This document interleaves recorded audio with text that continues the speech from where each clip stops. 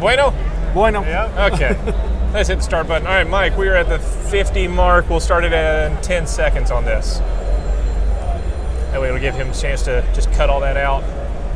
5, 4, don't sweat. It's just a conversation. Just relax.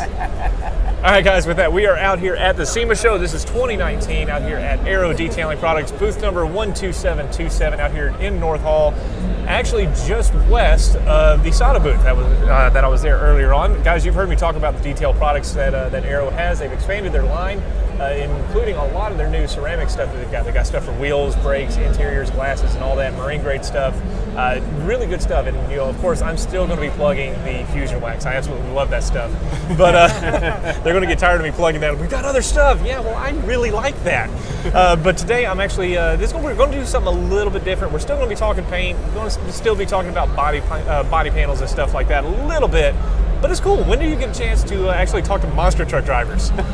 This is going to be fun. So we've actually got Eric and Rick, father-son team, Swanson. Tell us a little bit about yourselves and who is who, what do you do, and let's get into it. Rick's the old man, the guy who needed to retire, bad back, messed up, all that good stuff. Been there, done that. Eric's the young kid that nothing's unaccomplishable. Backflips, moonwalks, whatever you want, he can do. Very awesome. Now, how old are you? You're a young kid. Yeah. And I feel weird saying that because I'm in my mid-30s. Yeah, I'm 24, but I've actually been driving 10 years, so I'm almost a veteran in our sport. You've been doing it 10 years. Yeah. Okay, we're going to go ahead and just jump right into that. How the hell did that happen? My dad's been driving for 24 years, and I didn't have a choice. No, I say spoiled. I used to race dirt bikes growing up, and then I want to do something a little bit cooler, a little bit safer when you crash. So I figured, might as well do the monster truck. Of course, because that's safer. We're going to get you up in the air in big ass tires. Yeah, let's do it. I mean, when do you get to drive that kind of something with that kind of power and all that, though? I mean, that's freaking neat. That is freaking neat. It's really interesting in our industry. Everybody asks, where do you practice? You must have a track. You must have this to do, so you can practice. And, the first couple times you set up, you find a place where you can go practice maybe once. And then you find out, well, you weren't supposed to be there in the first place. It's illegal or whatever. So basically everything we learn on how to drive and what to drive, it's at the event. The very first time Eric did a backflip, me and him walked up to the backflip ramp, and I believe you need to hit it this way. He put his input in. I said, now let's go talk to somebody that's actually done it. Yeah. And that's how we got it. And he went out there, he nailed his first backflip. Well, what was that like for you? I mean, obviously, when you come up to it, it's a straight up wall, so you kind of have to judge your speed. Don't want to go too fast; it's going to rotate too fast. But too slow, it's a straight wall. Right. Too slow, it's really going to be bad. You know what I mean? You know what happens when you drive into a wall? Yep, I've done it a couple times. But yeah, no. So like he said, we kind of figured, well, maybe this speed will work, or maybe it won't. So we went, talked to a couple guys that are good at it, and it actually worked. So. So it's a good thing. This is part of your routine whenever you go out and you're doing this. You can hit it. Yeah, so we do what we call a two-wheel skill. Okay. And that's basically where I kind of common sense, but you do anything that you can do on two wheels. So we do a stoppie, or we get it on the front end of the truck, or we bicycle it, or we drive across the track on the two side wheels. And then after that, we do that, and then we do a racing round, basically bracket racing, and then a freestyle is with the backflips, where we kind of, basically the object is almost a crash. Yeah. Give me 1 second, because I just knocked off my microphone from Miss Cheryl over there. Gotta love it. Gotta love being live. So anyways, now tell me about you. How did you get into doing this? Because this is something that you want to do as a kid. You see the trucks, you see the monster trucks and running and all that. How did that become a career?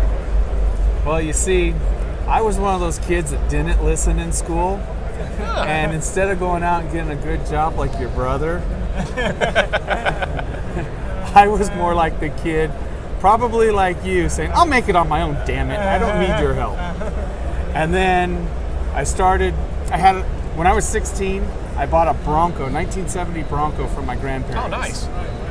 Everybody laughed at me the first day I took it to school because it was bone stock. They called me Merlin Perkins because he had one on, I think it was Wild Kingdom or whatever his TV show was. As I got older, started fixing it up, doing this, doing that. It ended up in 180 magazines worldwide. Oh, wow. Then I started building trucks for the Ford booth here at SEMA back in the late 80s. Did that for 8 years, and people that were giving me product kept asking me, well, what's next? What are you going to do next? How are you going to top off last year? Well, one thing led to another. I'm like, these monster trucks get paid to show up. Yeah. Well, hot damn, this will be a cool side gig. You know, and that's kind of what it was. My wife was going to drive it with her long blonde hair. She wouldn't have to do nothing. She'd get out there, flip her hair off, you know, take the helmet, flip her hair around. Boom, I'd get paid. Have a nice day. Yeah, exactly. We wouldn't break things, you know. I had this all figured out. Put her in the truck when we finished it. She drove it one time. She goes, I hate it. I was like, uh-oh, I'm in trouble. Mistake was made. Oh, yes. Oh, yes. Now tell me about you. How long, you say you've been doing this 10 years now. Yeah. So you got started 14? 14 was my first paid gig, so first professional show. Congratulations on that. Thank you. So tell me, I don't even know what the hell to ask on that, because when I was 14, I couldn't that even was... drive a car. Yeah, exactly. I mean, how do you even, and like what you were talking about is going in and, you know, how do you practice? You know, you must have a track or something like that. That's a whole different thing to go about on there. So, you know, Yes. I guess just to tie it in with what we do here with Booth Talk, you know, tell me about the body and the paint and stuff like that. Do you guys, you know, every one of them have different graphics and stuff like that? Or do you guys do vinyl wraps? Do you do paints? You know, how do you guys do it? You know, we're really proud on image and making sure our stuff looks nice, so the only way of doing it is paint. Okay, well, you made a friend out of me. And probably a lot of people that listen to this probably just breathe a sigh of relief, because a lot of folks in my industry, we do not like the vinyl wraps, because it's like, seriously?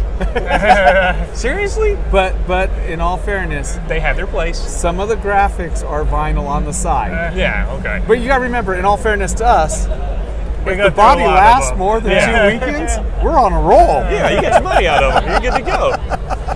Now, what about you? Tell me, where are you planning on taking this? Is this going to be long-term career? Are you planning on being in it for the long haul? You know, is this just something for leading to something bigger, or what? I mean, we're always looking for bigger and better things, you know, but I mean, I've been in, like I said, 10 years. So, and he's been doing it for 24. So I'm looking to expand it, get better, look into newer options and stuff like that. Now, 24, he's been doing it 10. We were talking a little bit before, you've got one more year and then you're going to hang it up. Oh, you're hell you're yeah. going to call it at 25 and that's it. You know, if this was TV and everybody could see, my walker's sitting right over here. And that's what happens at this age. You need your walker, you know, you need all your medicine, you know, I got my pill box in the morning. No, it's not that bad. I have 2 squished discs and 2 herniated discs from driving, because when I started driving, we didn't have the seats we have for today, which make it a whole lot safer.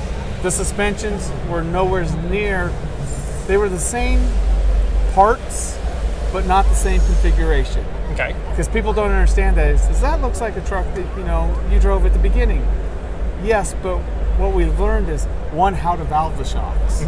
2, different oils inside the shock, different nitrogen pressure, different accumulator size, and all this.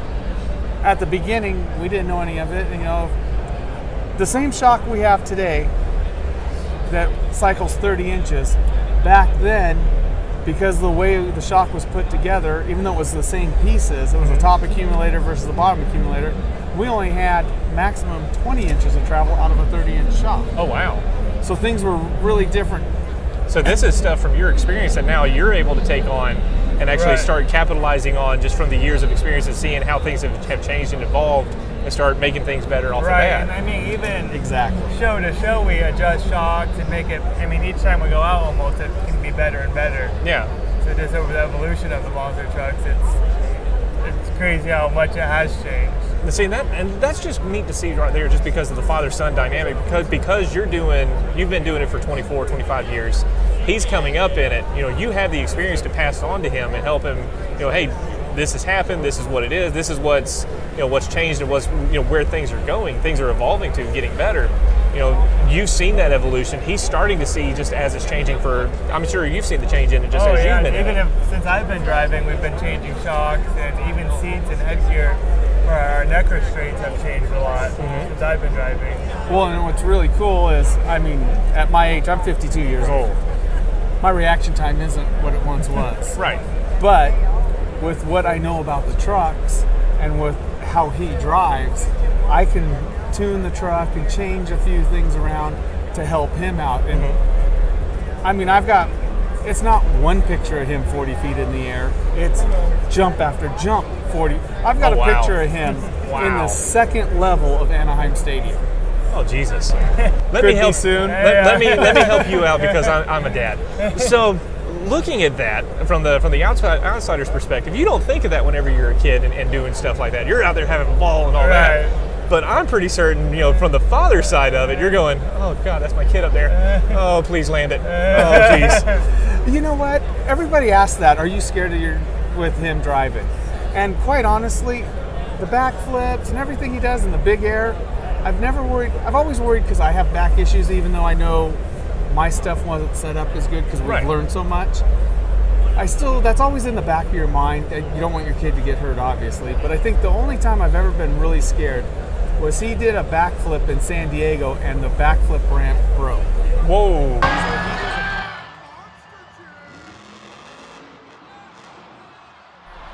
Upside down and came straight to his cage. And you rely on the backflip ramp so much because when you hit it, it's like a wall, like I said, so you push off of it. So if that you're wanting that to throw back. Yeah, exactly. So if that push off isn't there, it's gonna hurt. Yeah, that's gonna suck no matter what. And we're on two-way communications when he's driving. Yeah. So when he landed, first thing I did, let it settle for a second. I got on the radio. I'm like, Eric, talk to me. You okay in there? Give me Nothing. Nothing. Oh. And I'm like, well, maybe he got out. Well, at these big events that we're doing, there's 50, 60,000 people in the stadiums. It's not like you're going to go run across, even though it's your kid. If I went running across, one of the officials would tackle me because that isn't my position to be at, Right. So, but they gave me the thumbs up, so I knew he was all right. Yeah. And they had to pull the truck around, flip it back to its tires. It flipped back to its tires, and I heard it start up. And I'm like, holy crap, he's good. He's hanging upside down this whole time, So when he got back, I'm like, hey, why didn't you answer me?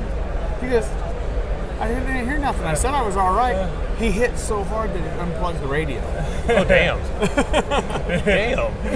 So that was the one time I was scared because I got no reaction until the official gave me the thumbs up, so I knew where it was. And at that point, you just breathe and say, okay, well, come on, move, do something here. Do something, come on. I got the okay, but I need the visual now. And as a parent, he also told me right before he went out, he goes, I don't feel good, I'm not going to do nothing big. And then that happens. Yeah, the ramp gone away. Good job. I always want him to tell me I'm going to do big because then at least I know what to expect. Yeah, exactly. So now I know just working in the body shops, and it's probably like this on different, other different, what do I want to say, different job titles and stuff like that, is when things are going good, you never admit when things are going good because crap always happens. Oh, yes. And then that's when, and it's always that guy comes in, man, it's a great day. Yeah, why?